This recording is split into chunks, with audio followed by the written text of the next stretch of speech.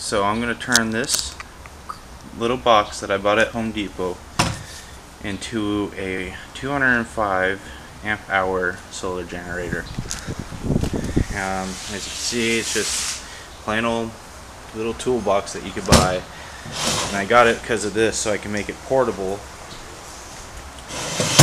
to fit the two large 105 amp hour batteries. I made this wood little frame. It's 2 inches high. It's going to raise up the batteries, and then I sprayed plastic dip on them. That way it will keep the batteries stuck to it from sliding, and then I'm going to build a reinforcement in there. Now I have my batteries raised, and now this side will be where my inverter and all the other electronics that will go in, fuses, everything. Okay, so I'm starting to get everything ready with my project here for wiring and mounting all the displays and the meter and the solar charger. I already went ahead and I made a hole for the outtake fan, and then I made an intake fan right here, so it's circulating air. This part's not pretty, but it's nice. What happened was, it's kind of like this. I don't know if you can see it, but I cut it off right here, and then I turned it backwards, so it's kind of waterproof on the top, and it blows air down here. And then here, this is on the lip. I mean, I'm not trying to make this waterproof, but if it starts raining and it's outside, at least like it could sustain a little bit of water. Over here I got my display, painted it red, and now I already cut all the holes where all the stuff's gonna go. Okay, so I have all the major wiring done. It just needs to be wired into the battery, and the inverter needs to be wired into all my controls right here. Give over a brief little explanation of what I'm doing. So here is all the main wirings. I just gotta, the router will go into this one right down here, or inverter will go down in this one right here. I have my outtake fan right there and an intake fan right there, so those two will get wired in before I put it in. I have my main positive that goes into a breaker, but then goes into the main switch right here. Okay, so explain a little bit of the components.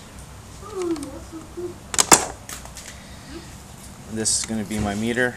I still got to vacuum off of it. I had to cut out some plastic right here to get it to close flush. But this is my solar charger. I have a 20 amp fuse. This is for the fan over here, which I kind of wish I did something different over here. But over here is going to give me power to the solar panel, and as you can see, this turns on. I can see that my batteries right now are at 12.5. So over here, this is my key to turn on the whole system. It's a 300 amp switch, more than enough, but I put in this key, then I can turn it on, and nothing will happen because my breaker, this is just a little safety right here. I'm doing 100 amps. When I flip that on, everything's good. So you can see, I turn that off, the volts are going down on the meter slowly. Turn it back on, the volts are there. So I have my fans going right now. I have one right here, and then I have one blowing air out on this bottom. I have a 1000 watt pure sine wave inverter, and then this wire here is earth ground, and then I made extra connectors where I could put it either in the ground or attach it to something in the house that is grounded. Very important to have these. Not a lot of people talk about earth grounds for your inverters, but it is actually pretty important to have. So here's what I'm testing. I got a battery backup. This is 10,000 milliamp battery backup. I wore down halfway. And so I'm testing the USB port of the solar charger, which I don't know if you can see. where we're running almost 5 volts, 0.7 amps. About right here, this states that I have about 6.5 amps coming in from the solar panels. I mean, you know, these things are only so accurate. But right here I got 13.1 volts going into the batteries. And let's see what this is. This is 7.3 amps, so close. Why this? Oh well, I don't know. So here's my meter.